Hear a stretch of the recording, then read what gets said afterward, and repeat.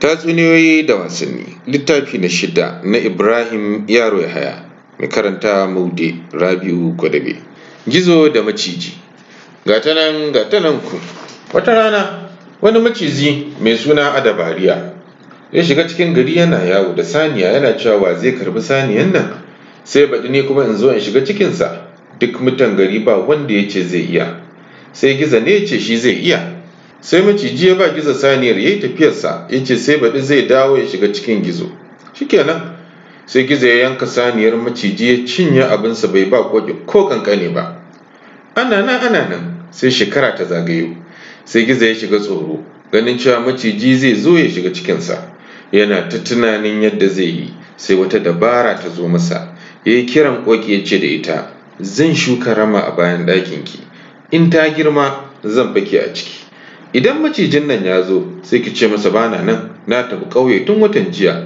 Kai ki ce ma tun watan shekaran jiya na tafi ban dawo ba. Da ya gani lokacin zuwan macijin ya ƙarato sai ya shige cikin ramar da Ƙoƙi ta shuka ya ɓuya. Can sai ga macijin ya zo gidan Gizo yana kaɗa wata 'yar ganga ɗalle ka ta ayya. Sai kuma ya fara waƙa. Salamu alaikum ke Ƙoƙi ina Gizon yake? Ita ma Ƙoƙin sai ta amsa masa da waƙa baya giji, Adabariya baya giji. Ya tafi ƙauye, Adabariya ya tafi ƙauye tun watan jiya, tun watan shekaran jiya bai zo ba. Can da Gizo ya ji daɗin kiɗa sai ya tsalle ya fito daga cikin rama ya ce, mutum yana rama sai a ce ya tafi ƙauye don ƙarya don kutun gwilar taku ta mata sa mini kiɗa, mai ganga sa mini kiɗa in yi rawa.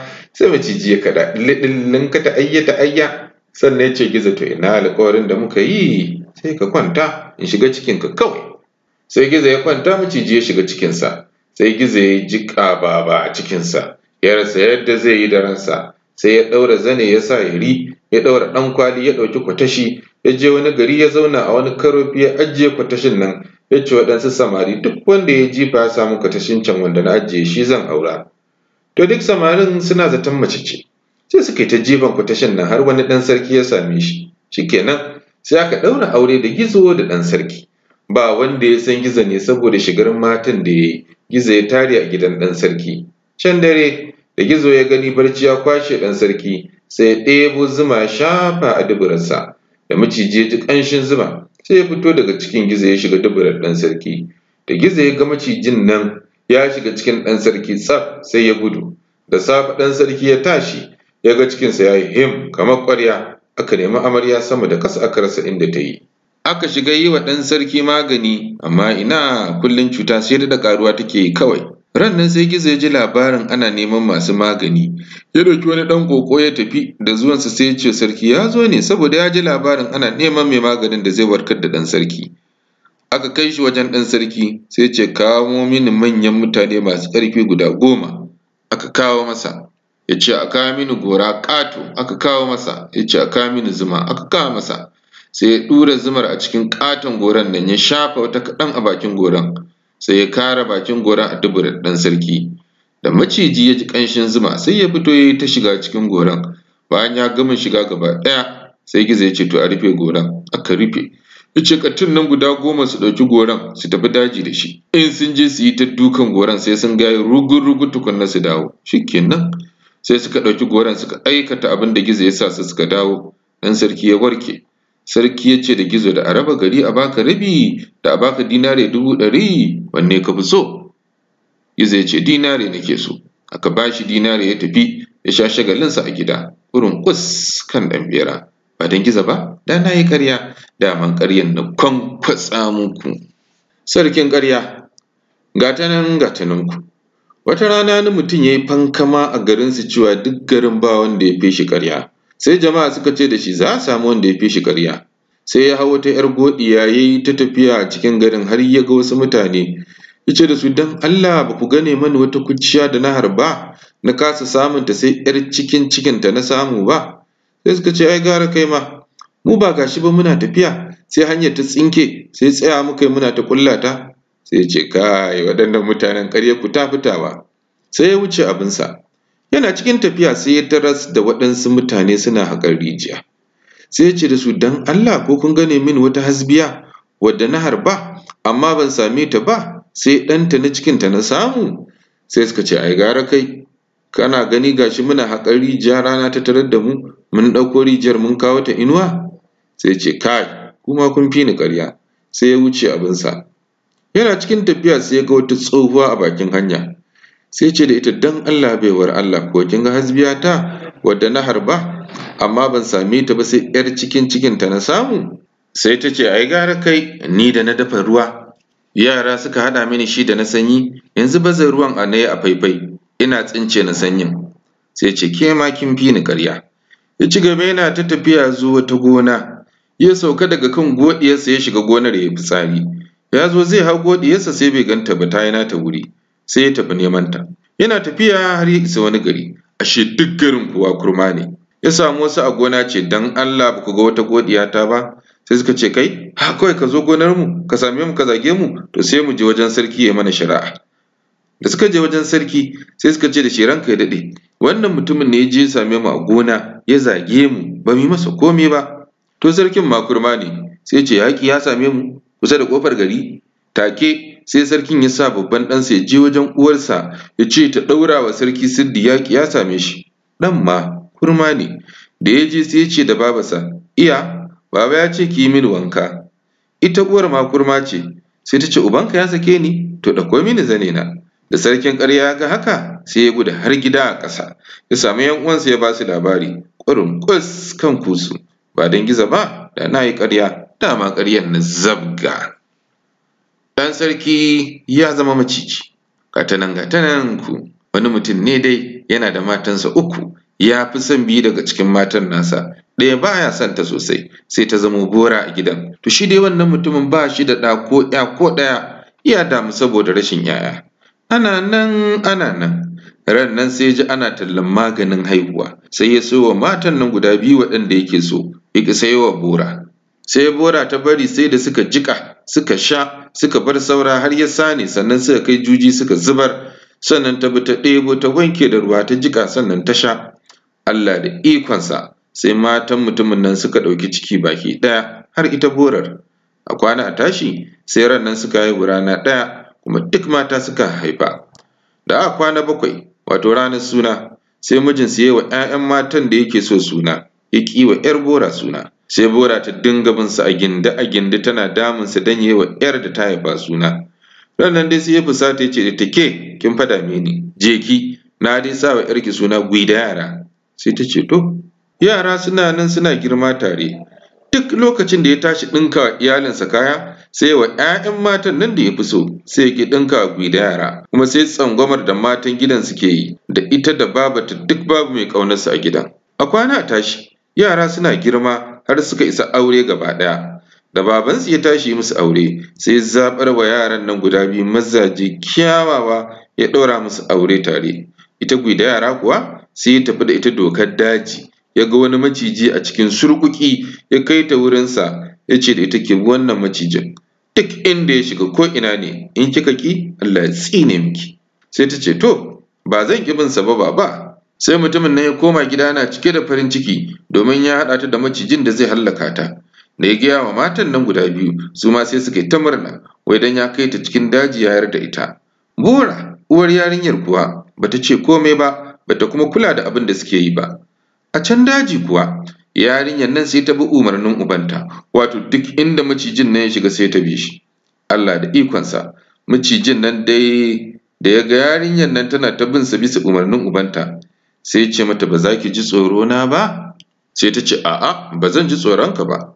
Daga nan sai macijin nan ya hau jikin yarinyar nan ya kanannaɗe a jikinta, ya sauka ya kanannaɗe a ƙasa ya fasa kansa. Amma duk abin da macijin nan ya yi, Allah bai sa yarinyar nan ta ji tsoronsa ba. Da macijin ya ga haka sai ya ɗauke ta ya haɗiye ta, ya mai da ita farar yarinya, ya fito da ita ya duba ta ya ce kai ba haka nake son ki ba.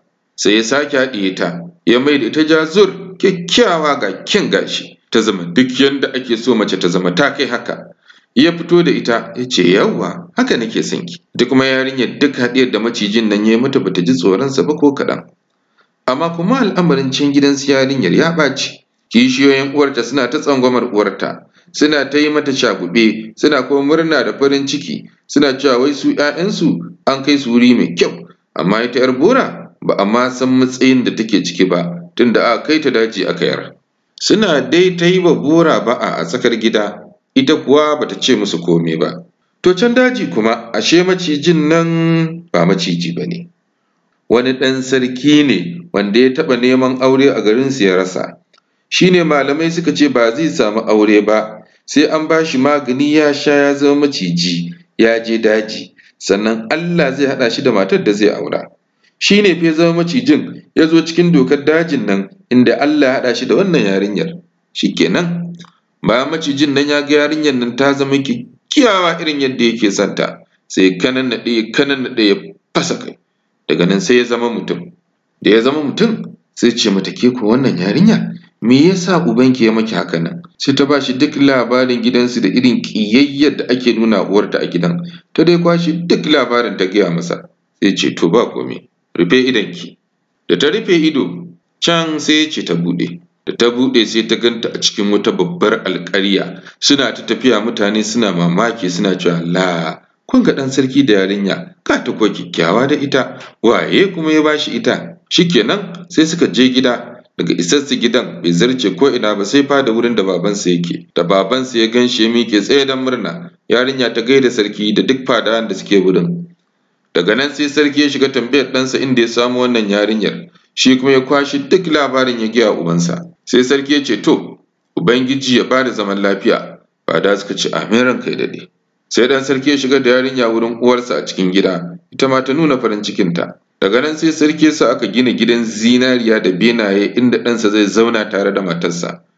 Da aka gama gidan sai aka yi ƙasaitaccen biki na auren ɗan sarki da gwida yara. Amarya ta tare a sabon gidan da aka gina musu, suka ci gaba da zama abinsu.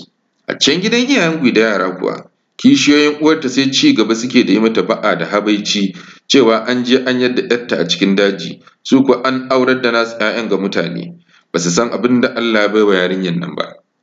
Ana nan sai ran nan mijinsu ya ce za shi ya gangano irin zaman da ‘ya'yansa suke yi a gidajen mazansu. Da ya tashi sai ya fara zuwa gidan ‘yar ɗaya daga cikin matan da ya fi so, sai ya tarar ana miya da ɓeran daji a gidan. Aka kawo masa abincin da aka yi da ɓera ya ci, ya rage guntu da miya ‘yar ƙanƙanuwa, sai ya ce na rage wannan zan kai wa uwarki ta ga irin abin da kike ci. Shikenan sai da za su yi sallama aka kawo masa ɓerayen daji ya yi guzuri. Da ya tashi kuma sai ya je gidan ‘yar ɗaya matar da ya fi so, ita kuma ya taras ana tuwon dusa da miyar ɗata a gidan. Aka sauke shi, aka yi masa maraba, aka kawo masa tuwon dusa miyar ɗata ya ci ya rage, ya ce da ‘yar wannan na rage ne zan kai wa uwarki ta ga irin abincin da kike ci. Sai suka yi sallama ya kuma tafi gidan gwida yara. Yana cikin tafiya a cikin rinannun kaya baƙi ƙirin, sai ya zo gindin wata rijiya inda waɗansu ‘yan mata suke ɗiban ruwa. Sai ya ce musu sannunku ‘yan mata, suka ce sannunka dai. Sai ya ce don Allah ‘yan mata ba kwa san mini ruwa in sha ba? Ashe ‘yan matan nan barorin gwida yara ne suka zo ɗeban mata ruwa. Sai suka ce o haka kurum za mu baka ruwa ka sha a kwanon gwida yara da bakinka daga jaja da goro haka? Sai mutumin ya yi shiru ya rasa abin da zai ci. Daga can sai ce ‘yan mata don Allah wace ce kuma gwida yara? Sai suka harare shi suka rabu da shi. Sai ya ƙara cewa don Allah ‘yan mata tambayar ku nake yi, wace ce gwida yaran nan a ina take? Sai suka ce shi kai don Allah kar ka dame mu, me za ka bata? Kuma ga gidanta can, me za ka bata? Kar ka fara cewa a kai ka gidan ka je kawai ka ɓata mata ɗaki. Sai gwida yara ta ji gardama ta sarƙe tsakaninsa da yaranta, ta leƙo da kanta ta tagar bene, sai ta gani ashe babanta ne. Shikenan sai ta kira ta daga cikin yaranta ta ce da ita a kawo tsohon nan gindin tagar gidan. Sai aka kawo shi, ya tsaya garin kallon ginin gidan zinariya da yarinya har yau ya jiƙa masa riga bai sani ba. Ita kuma da ta gani cewa bai kamata ya shiga gidan surukansa da wannan rigar ta jikinsa ba, sai ta ɗauko babbar riga malin-malin ta jefa masa ta taga. Da ganin rigar sai ya kama ta da kokawa kici-kici. Sai ta ce shi baba, gidan surukanka ne ba. Sai ya daina kokawar.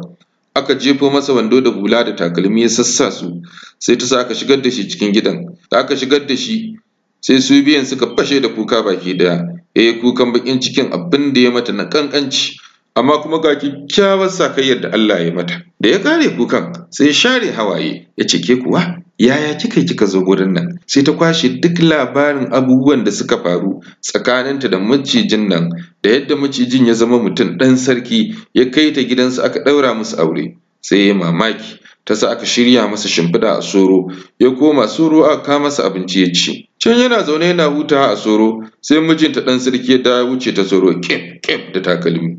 Ko magana bai yi wa tsohon nan ba ya wuce abinsa. Da ya shiga ciki sai Gwidayyara ta ƙi masa magana, sai ta ɗaure fuskarta. Duk abin da ta saba yi masa ta ƙi masa a wannan lokacin. Ya yi mata magana ta ƙi amsawa, ta ƙi ma kula shi gaba ɗaya. Sai ce yau me na yi miki ne? Na gani kin turɓuna fuska haka. Sai ta ce da shi kana ganin ubana a soro ka wuce shi da takalmi? Sai ce wayyo wallahi ban sani ba. Dan Allah ya haƙuri. Sai ya tuɓe takalminsa da sauri ya je kwanta gaida tsohon nan ya yi ta ba shi haƙuri. Sai mutumin nan ya ce ba komai. Shikenan da ya ga ya kwana har 3 a gidan Gwidayyara sai ya ce zai tafi gida. Take sai aka haɗa masa goma ta arziki aka ɗora shi a doki aka raka shi har garinsu. Ya shiga gida matansa suka tarye shi suna zuwa sani da zuwa mai gida sani da zuwa mai gida. Bayan ya huta sai ya kira momin nan guda biyu sannan ya kiran Borar daga baya. Sai Borar ta ce yau kuma wani daɗin ne ya tashi ake kira na? Ta san da ba a taɓa kiranta ba. Sai ya ce da ita ta zo dai. Da suka taru sai ya buɗe jakar tafiya kawo da miyar ɓeran nan ya miƙa mowa ta farko. Uwar yarinyar da ta ba shi tuwon ya ce ga shi irin abincin da ‘yarki take ci kenan a gidan mijinta. Sai ta karɓa. Sai kuma ya kawo tuwon dusa da miyar ɗata ya bai wa mowa ta biyu ya ce ga irin abin da ‘yarki take ci a gidan mijinta na rabo na kawo miki. Sai kuma ya fito da turame na zannuwa guda 4 da sauran kayayyaki da kuɗi ya ce Bora ga shi ‘yarki ta ce in kawo miki. Ga kuma turame 2 ta ce in kawo kishiyoyinki kowa ɗai-ɗai, ni kuma ga na turamen alawayya ta bani.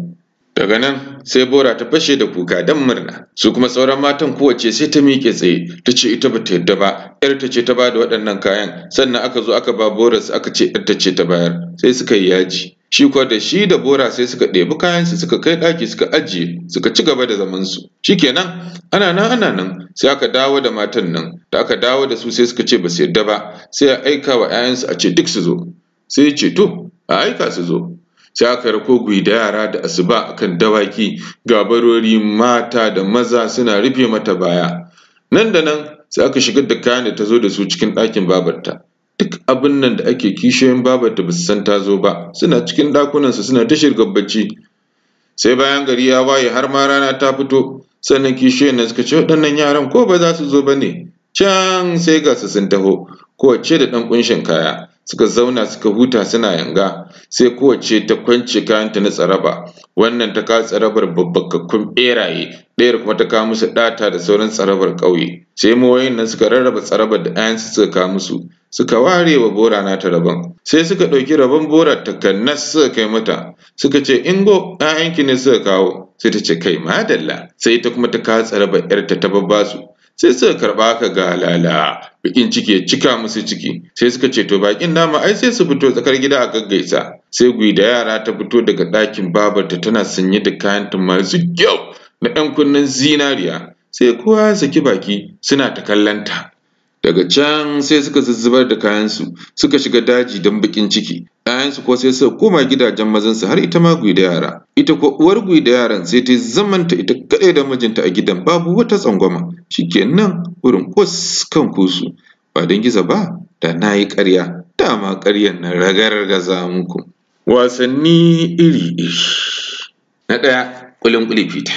Ƙulin-ƙuli fita ga wuta mata na guda 3, ɗaya raguwa toka, ɗaya kuma mai zafin nama wuta, ɗayar kuma yawo gare ta hayaƙi. Zakuɗo ki ji wuta far tuwon faifai tatsuniya, tafi luyi tafi barkatai tafi kama ƙafar zotoriyo makani. Wannan miskini ne a cikin miskina? Wannan ɗan kuɗi ne a cikin tagiya? Cinkis-kis a cikin kis, barkono a cikin ido, rugu-rugu fato-fato Fatima zanƙaleliya tumfafiya, wuwul kaɗa waɗo wutsiyar barewa, arziki ɗinɗin ba nono, mabuga, salliyar annabawa da kyau da wuyar ɗaurawa, abin ƙasa, tattalin watalima gidan yariman tsuntsu, madubi, fasa ƙyalli ƙyalƙyal cinikin caɗaɗa, tozali, ba don burkutu ba da mun zama dokuna, aska, ɗillin bari ɗillin, ɗillin na kallon ki, kaza bari tono, shaho na kallon ki. Sarki ya yi rawa bai taka ƙasa ba, Galadima ya yi rawa ya taka ƙasa, Bahaya ya yi rawa bai huda ƙasa ba, Fitsari ya yi rawa ya huda ƙasa. Ba don ƙiris ba da mun ƙyaso, ba don cibiya ba da hanji ya yi wa waje. Na kafa ƙahona a fako, in ga feƙin feƙe-feƙeƙe famfo. Tun ba a haifi uwata ba nake zama a ɗakin kakata, tun damuna ba ta faɗi ba nake casar hatsin iri. Ƙarya ƙarya ce, tawa ta fi ta kowa, kiyashi ya naɗa gammo zai ɗauki duniya. Sandar uban wani ta karye, tawa ba ta karye ba, hanya. Na biyu, ƙulla abota. Nan gero nan dawa, nan shinkafar bature da babba da yaro kowa ya kwance ɗan wuta. Audu yana ƙulla wa Isa abota da Ali, ya ƙarfafa musu abotarsu tunda ya ce duk wanda ya kwance ta to ɗan wuta ne. Na uku, lugu-lugu ta nuna. Lugu-lugu ta nuna da romo ta kuma ta nuna da romo, ta yi lugub-lugub da romo har ta laguɓe da romo, ta yi sharaf-sharaf da romo, ta yi sharan-daɓai da romo, ta yi dahuwar ƙashi da romo. Ki laguɓe a nan, ke zauna a nan, zazzauna a nan, sharan-daɓe a nan, nannane a nan, daddanƙe a nan, far tuwon wake ba ni ‘ya. Na huɗu, ɗan tsinke dama da mariɗo.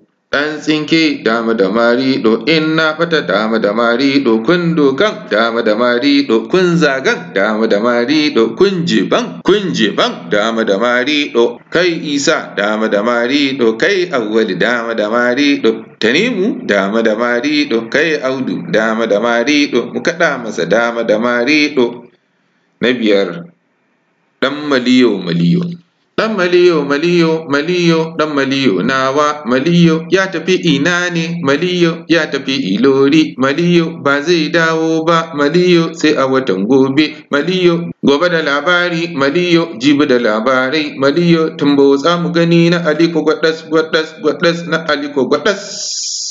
Na shida, gwalalan gwalalami. Gwalalan gwalalami kwangwale, aski kan kora kwangwale, ga wuya ga zafi kwangwale, sai wuya ba daɗi kwangwale, yaro shaida na baya kwangwale, kar ka je ka ci duka kwangwale, malami mai rafi kwangwale, albasa ta nuna kwangwale, ma samu ta taushe kwangwale, ko da ta miya ce kwangwale, gwalalan gwalalami kwangwale, gwalalan gwalalami kwangwale. Na bakwai, se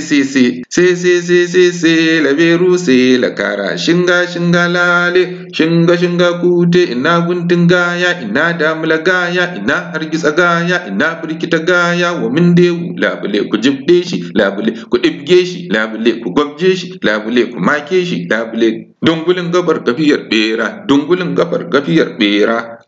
Na takwas, zanzarmi hiyya, kangal hiyya, dokin dafe hiyya, bashi ruwa hiyya, kaga gudu hiyya, kamar na me hiyya, kamar na ingarman doki hiyya, dokin naka ƙuru ne ka bashi ruwa da ciyawa ba hiyya, mu je ga mu ci gyaɗa hiyya, mu je ga Mammadi ga kilishi hiyya, zanzarmi hiyya.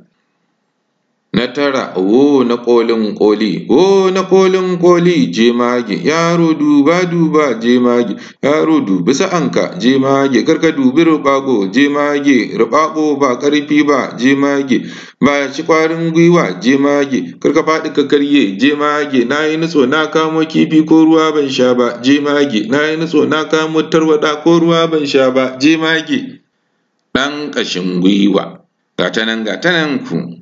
Wata rana an yi wata mace mai yawan roƙon haihuwa, ran nan sai wani ɗan ƙurji ya fito mata a kan gwiwarta, sai ta ce Allah ka bani ɗa ko da na ƙashin gwiwa ne mana, shi kenan take sai ta ɓuncine ƙurjin nan na kan gwiwarta, sai kuwa ta ga ɗa ya fito suɓul, sai ta yi murna. Bayan ta gama murna sai ta ce to yau kuma ina zan samu itacen wanka, sai ɗan ƙashin gwiwa ya ce iya ba gani ba, sai kuwa ya je mata itace mai yawa ya kawo mata. Ta kuma cewa ko ina zan samu abincin da zan ci, sai ce iya ba gani ba, sai ya je gidan namun dawa ya ɗebo mata alkama da shinkafa da dai hatsi iri-iri ya kawo mata. Kullum sai ya je ya ɗebo mata hatsi har dai ran nan namun dawa suka gane cewa ana yi masa satar hatsinsu, sai suka yi shawara suka bar kura jiran ɓarawon don in ya zo yin sata ta kama shi ta ɗaure kafin su dawo. Shikenan suka bar kura jiran, tana zaune sai ɗan ƙashin gwiwa ya zo, sai ta ce to dama ashe kai ne kake zuwa kana yi mana sata?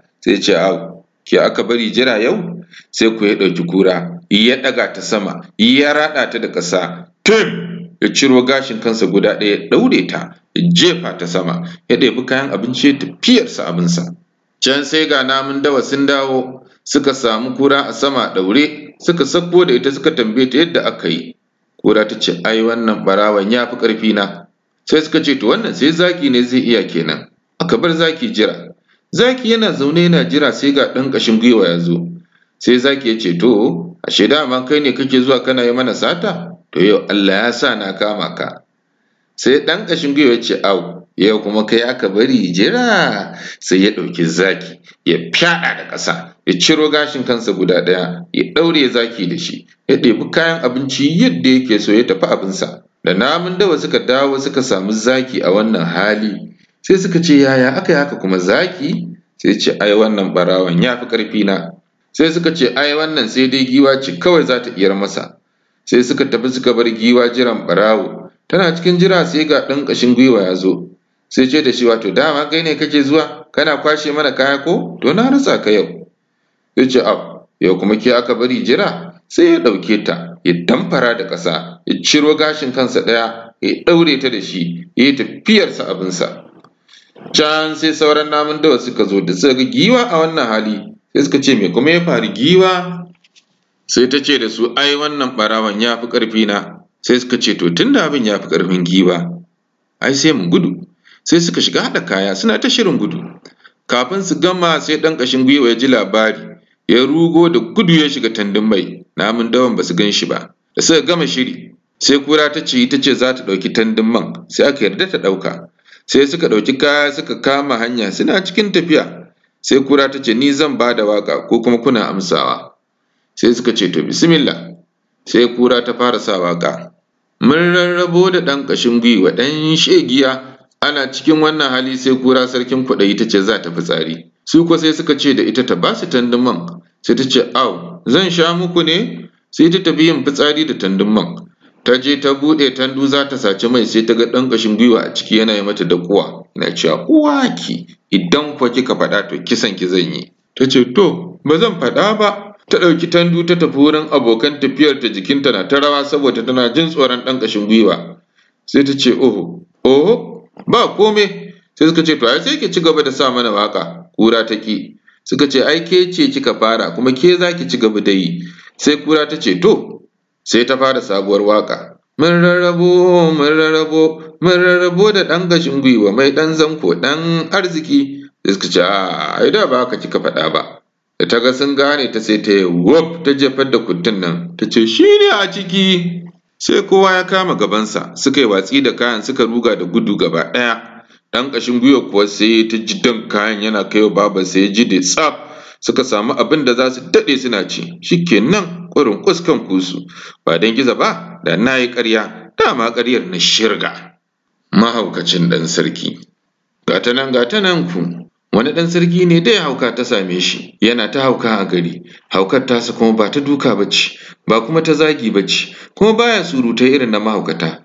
Shi haukarsa ta kisan dabbobi ce, idan ya ga kaza sai ya kama ta ya karya ta biyu, haka yake yi wa awaki da raguna da jakai da shanu da dawakai da zabi da tantabaru da dai duk dabbobin gida da tsuntsaye. Haukar ɗan sarkin nan sai ƙara haɓaka take ta yi, sai ya daina kisan dabbobi da tsuntsaye. Ya shiga kisan yara maza da mata. Da abin ya damu jama'ar gari sai suka je suka kai ƙararsa wajen sarki suka ce ɗansa yana nan yana ta shigar ɓarna a gari. Sai sarki ya sa aka kama shi aka kai shi cikin wani ɗaki aka rufe masa ƙofa. Sai aka yi wata taga a saman ɗakin. To wannan tagar ake zira masa abinci. Ana nan sai ran nan aka ce a yi masa aure a zira masa matar ta taga a gani ko ya daina haukan. Aka koyi masa auren aka saka masa yarinya ta taga. Da dare yayi sai karya ta biyu. Da gari ya waye aka je aka ce da shi gurin maɗaukin kai da ƙafafuwa sai ya watso yarinyar nan da ya raba biyu ta taga. Sai aka ɗiba aka kai wa sarki. Sai sarki ya ce a kuma nema masa wata ‘yar a aura masa ita. Aka kuma nema masa wata aka auren masa da ita. Aka kai ta aka zira masa ita ta taga. Da dare yayi sai karya ta biyu. Aka je bakin tagarsa da safe aka ce da shi gurin maɗaukin kai da ƙafafuwa sai ya watso yarinyar da ya karya. Aka ɗiba aka kai wa sarki. Sai sarki ya ce a kuma aura masa wata a kai masa. aka kuma auren masa wata, aka kai ta, aka saka ta taga, sai ya kuma karya ta. Da aka je da safe aka ce da shi gurin maɗaukin kai da ƙafafuwa, sai ya watso ta waje, aka ɗiba aka kai wa sarki, sai ya ce a ƙyale shi ya huta kaɗan, aka ƙyale shi. To a garin akwai wani mutum wanda yake da mata biyu da Bora da Mowa, matan nasa kuma kowacce tana da ‘ya, amma saboda ita Bora ba a son ta, sai a yi ta sa ta yin aikin gida, ‘yarta kuma ita ake ta aika tana ɗebo ruwa da cefane da yin itace da kamo kifi a rafi. Ana nan, ran nan sai uban ‘yar Boran ya ce da ita ta je rafi ta kamo kifi, ta je ta kamo wani kifi aka yi miya da shi aka ci. Da gari ya waye sai kuma cewa ta koma rafi ta kamo kifi, ta kuma komawa ta kamo wani kifi ta kawo aka yi miya da shi aka ci. Gari ya kuma wayewa ya ce ta kuma komawa ta kamo wani kifin, wannan karon da ta je sai ta kamo wata ƙatuwar kifanya. Sai kifanyar ta ce da ita, ‘yan nan ina da yara jirajirai, ki bar ni in je in ba su nono su sha in dawo, in ya so ki kama ni mana. Sai ta ce to, sai ta sake ta, ta je ta ba yaranta nono suka sha. Bayan sun gama shan nonon sai ta dawo wajen yarinyar nan ta ce to na dawo kama ni. Sai ta ce a'a ba zan kama ki ba, koma wajen ‘ya'yanki. Sai ko wannan kifanyar ta koma cikin ruwa ta kamo kifi guda 3 ta kawo wa yarinyar. Ta ce wa yarinyar to in ga wannan, kuma kullum in kin zo ki shigo ruwa ki same ni. Sai yarinyar ta ce to shikenan, kullum ko in yarinya ta je ta shiga ruwan nan sai kifanyar nan ta kawo kifi ta bata, ita kuma ta ɗauka ta kai gida. To ana nan sai ran nan sarki ya aika a kira uban ita wannan ‘yar Borar. Sai ubanta ya tafi wajen sarki a guje, gabansa yana faɗuwa. Da ya isa wajen sarki sai ya faɗi ƙasa ya gaisuwa ya ce ranka ya daɗe, kana kira na? Sai sarki ya ce a cikin ‘ya'yanka ina so ka bani ɗayan aura ɗana. Sai ya ce to ranka ya daɗe, ina roƙon a bani damar in je in shawarci iyayen ‘yar da nake so in bayar tukunna. Sai ya tafi gida tarar da Mowa ce da ita ki bani ‘yarki in baiwa sarki ya ba ɗansa. Sai Mowar ta ce ba zan bayar ba, ɗan da yake karya ‘ya'yan jama'a biyu zan baiwa ‘yata? Sai ya tafi wurin Bora ce mata ki bani ‘yarki, zan baiwa sarki ya ba ɗansa. Sai ta ce ko ni ce ma ba sai ka kai masa ba, ballantana ‘yarka. Sai ya je gaya wa sarki na baka ‘yar Bora. Sai sarki ya ce to ya gode. Sai aka sa ranar yin biki. Ita kuwa ‘yar Bora sai ta dinga kuka. Ta tafi wurin kifanyar nan a ruwa. Kifanya ta ce da ita me yasa miki kike kuka? ‘Yar Bora ta ce za a aurar da ni ne ga wani ɗan sarki wanda yake karya ‘ya'ya biyu yana watsowa ta tagar ɗakinsa. Sai kifanya ta ce to yi shiru, daina kuka, ba kome. Ran da za a kai ki gidan mijinki yanko da gudu ki faɗo cikin ruwa wajena. Sai ta ce to shikenan.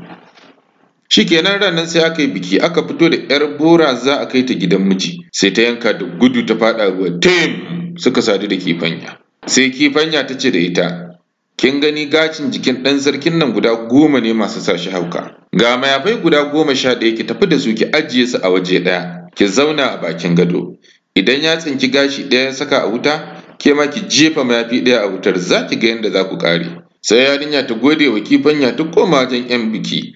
Suka kai ta suka zira a ɗakin ɗan sarki. Da aka zira ta sai ta yi zaune a bakin gado abinta. Da ɗan sarkin ya ganta sai ya ce da ita ke da nake magana da ke kina ji na ‘yar wace ce ke? Ita ma sai ta ce kai da nake magana kana ji na ɗan wane ne kai? Sai ce ni ɗan sarki ne kowa ya san ubana. Sai ita ma ta ce ni ‘yar talaka ce ba wanda ya san ubana. Sai ya tsinki gashinsa ɗaya ya saka a wuta. Ita kuma sai ta ɗauko mayafi ɗaya daga cikin mayafan da kifanyan nan ta bata ta saka a wuta. Sai ya kuma cewa da ita ana magana kina ji ke ‘yar wace ce ke? Sai ta ce kai ma ana magana kana ji ɗan waye kai? Sai ce ni ɗan sarki ne kowa ya san ubana.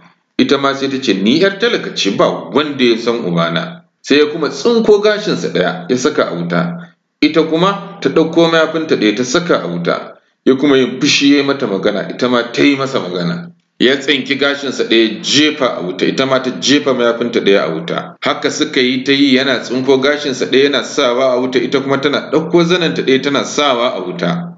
Har ya ƙare sa gashin jikinsa 10 masu sa shi a wuƙa, ita kuma ta ƙona zannuwa 10. Za ta ƙona na 11 kenan sai ce a'a, idan kika ƙona wannan guda ɗayan da me zan rufa? Kya bar ni tsirara ne? Shikenan sai ta fasa ƙonawa. Ta ba shi wannan ragowar mayafin ya yafa, suka zauna suna ta hira abinsu har gari ya waye. Da safe sai sarki ya ce a je wurin ɗan sarkin a ɗebo kai da ƙafafuwan yarinyar da aka kai masa jiya. Da aka je aka ce gurin maɗaukin kai da ƙafafuwa, sai ce wannan kan ya fi gaban ɗauka. Sai aka kuma cewa da shi gurin maɗaukin kai da ƙafafuwa, sai ce wannan kan ya fi ƙarfin ɗauka. Sai aka kuma cewa da shi gurin maɗaukin kai da ƙafafuwa, sai ya fushe ce kai duk wanda yake mini maganan nan da a waje nake da na yi maka ƙanƙanci. Sai wanda yake wa ɗan sarkin magana ya ruga da gudu yana rawar jiki ya gaya wa sarki abin da ɗan sarki ya ci. Sai murna ta ɗebi sarki, ishara da gudu ya je wajen ɗansa, ya sa aka fasa ɗakin aka fito da shi, jikinsa sai suma duguzum haka, aka yi masa aski, sannan aka yi masa wanka ya fito fyash da shi. Ta kuma yarinyar aka ce ta tafi gida, za a sake yi musu biki tare da ɗan sarki, ta koma gidansu ta zauna. Sarki ya sa aka gina wa ɗansa wani gida mai ƙafirin kyau, aka gina ɗaki 12 a gidan. Bayan an gama gini sai aka rincaɓa biki, aka kai ta gidan ɗan sarki, kowane ɗaki aka sa mata kuyanga da baiwa da shimfiɗa haɗaɗɗiya. Sai da aka yi masa bayi da kuyangu 12 kuma kowacce da shimfiɗarta. Sarki ya tsaga gari kashi biyu ya ba su rabi. Aka kuma je aka to da uban ‘yar bora, aka yi masa riguna da wanduna da dai kaya iri-iri, aka rako shi gida akan doki ana yi masa busa da kakaki. Mutane kuma kowa ya leƙo kallo sai ya zaci sarki ne zai wuce. Aka yi ta musu, waɗannan su ce sarki ne, waɗannan su ce a'a uban ‘yar bora ne. Sai dai suka ce idan uban ‘yar bora ne za a gani ya shiga gidansa, in kuma sarki ne za a gani ya wuce ya tafi nasa gidan. Sai aka ga uban ‘yar bora ya shiga gida, sarki kuma ya je yana yi masa godiya sannan ya koma gida abinsa. Can kuma mowa sai kishi ya tashi, ta ɗora hannu a ka tana ta kuka, tana cewa wai ba a son ‘yarta da arziki, shi yasa ba a aurar da ita ga ɗan sarki ba. Ta ce da uban ‘yar bora sai dai ita ma a kai ‘yarta gidan ɗan sarkin, in ba haka ba ta bar garin. Sai ce to da yake haka ne, ita ‘yar bora sai ta dawo gida, don a kai ‘yar mowa a madadinta, kwana 2 a gidan ɗan sarki. Sai ta ce to, aka je aka kira ‘yar bora ta dawo gida, aka tambaye ta me kike gaya ɗan sarki idan ya zo wurinki. Sai ta ce ni gidan duk wanda ya mini magana cewa nake da shi kashi kurum. Sai aka ce wa ‘yar mowa to kin ji abin da take gaya mutanen gidan, kullum suka yi miki magana kashi za ki ce da su. Sai ta ce ta ji. Aka kai ‘yar mowa gidan ɗan sarki, sai idan bayan gidan da ƙwarakwarai sun zo sun ce sanni yaya, sai ta ce da su kashi, sai su tafi abinsu. Haka ta yi wa duk wanda ya zo gaishe ta. Sai ɗan sarki ya zo ya mata magana yana ce ‘yar bora ce. Da ya ce da ta kin da kiran da aka yi miki a gida? Sai ta ce kashi. Ya ce me kika samu a gidan naku? Kashi. To in kashi kike ji, tashi in kai ki bayan ɗaki ki yi mana. Ya kai ta bayan ɗaki, ya ce to yi kashin a nan. Sai ta ce kashi. Da ta ce kashi, sai ya ce to shi kenan. Sai ya kama ta, ya karya ta biyu ya zube nan. Ya sa a je bayan ɗaki a ɗebo ta, aka je ban ɗaki aka ɗebo ‘ya a karye. Da mutan gidan ɗan sarki suka rasa yadda za su yi da ‘yar da ɗan sarki ya karya, sai suka ce a yi kaɓaki da ita a kai gidansu. Aka yi kaɓaki da namanta aka kai gidansu aka sassauke kayan a ƙofar ɗakin mowa. Da mowa ta ga kaɓaki zango haka sai murna ta ɗebe ta. Ta shiga gidajen maƙwabta ta kakkarɓo kwanukansu don ta zuzzuba musu abinci. Sai cewa take a kawo akusa, an kawo abinci daga gidan sarki. Ta kakkarɓo kwanuka ta zuzzuba abinci. Ta kakkai musu tana cewa ga abin arziki, kowa ya ci abinci daga gidan sarki. Bayan ta gama kai wa maƙwabta sai ta zauna tana cin nata. To ta ɗauko nama za ta kai bakinta kenan, sai ta ga yatsun ‘yatata. Nan da nan sai ta bazama gari tana ihu tana cewa ku bani naman ‘yata, ku bani naman ‘yata. Sai ta zarce daji tana hauka. Shikenan sai kuma uban ‘yar bora ce a mai da ‘yar ɗakinta. Aka kai ta ta yi zamanta. Idan bayan gidan da ƙwarakwarai sun zo sun ce da ita sanni yaya, sai ta ce yawwa. Haka ta yi ta cewa har sai da mijinta ya zo ya ce kin dawo, ta ce i, ya ce sannu da zuwa, ta ce yawwa. Shikenan sai shaida sarki cewa matarsa ta dawo zai ci gaba da zama da ita. Sai sarki ya ce da shi to ai shikenan sai aka sa uban ‘yar bora kusa da sarki yana fadanci. Ƙurum ƙus kan kusu, ba don gizo ba da na yi ƙarya, dama ƙaryar na shirga muku.